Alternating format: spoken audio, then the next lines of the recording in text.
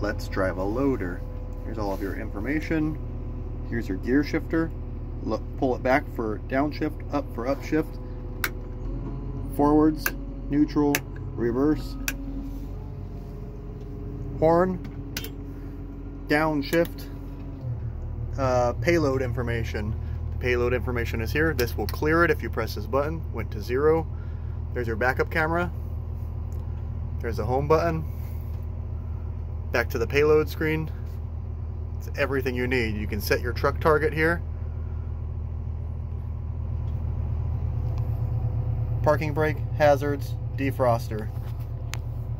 Change your bucket out right there. This is the lockout. This is the secondary tool. This is your boom right here, up and down, and this is to dump. That's it.